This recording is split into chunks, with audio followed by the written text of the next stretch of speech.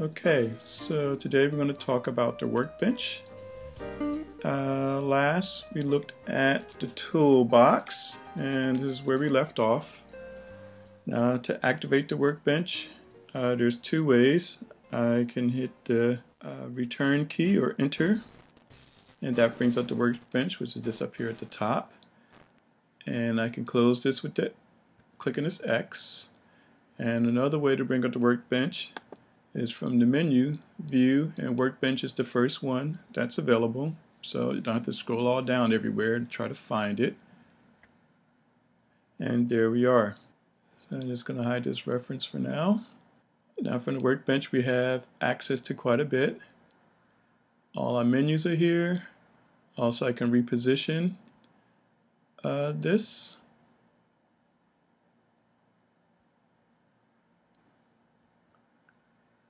So I'm just going to put it back on top.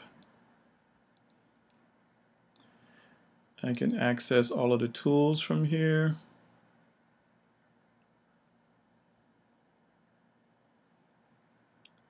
Okay, I can change the size. I can enter the size manually of the tool. Won't do that right now. Or I can just drag left and right to change it.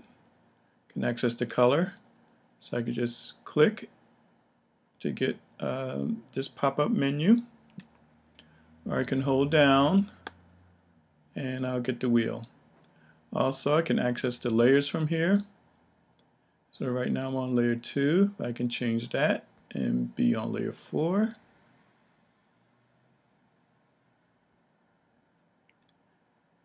Also I can access the presets pod, the settings pod, and the samples pod, and these are the samples we added in Toolbox. It says Toolbox samples. Also, we access the Toolbox samples, and everything we put in the Toolbox would be available to us. Can open up the tracing pod. Right now, tracing is, I have that invisible. The reference pod, stickers, stencils, and here we can zoom in. I'm not going to do that right now, but I can enter a number for zoom in, and also the canvas positioner. So I have access to that here. Now, everything else after this is called the pinboard, because this is all custom stuff. Now right now, this is all the stuff that I added from when I was in Toolbox mode, when I used the Toolbox. And it has room to add a whole lot more, so you can put a lot up here. So whatever you're working on, you can access it from here from the Toolbox. Okay, now here are the colors, everything. Let's say you wanted to unpin stuff, because this is called the pinboard. So let's say you wanted to unpin it. Then what you would do is right click and it's unpinned.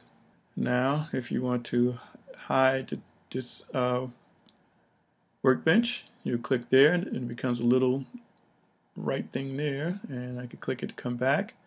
Also another way is to hit the tab key and it disappears, tab key reappears again. So this is our look at the Workbench. So thank you for stopping by. And remember to please rate, subscribe, comment, and share. I look forward to being here next time to show you more about ArtRage. So remember, go out and just create.